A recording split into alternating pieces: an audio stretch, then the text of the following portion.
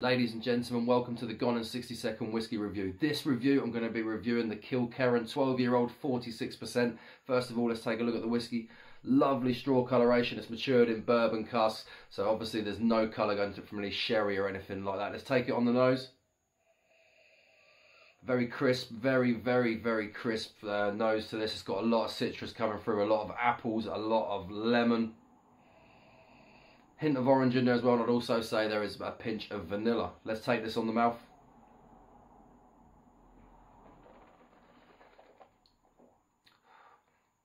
Very oily, very fruit orientated, slightly spicy, beautiful dram, notes of vanilla and maybe a little tiny pinch of smoke at the end of that as well.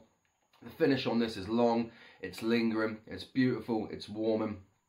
The finish on this, there is a lot of vanilla in that finish. Absolutely beautiful dram. The Kilkerran 12-year-old. If you can get your hands on a bottle, I definitely suggest going out and buying.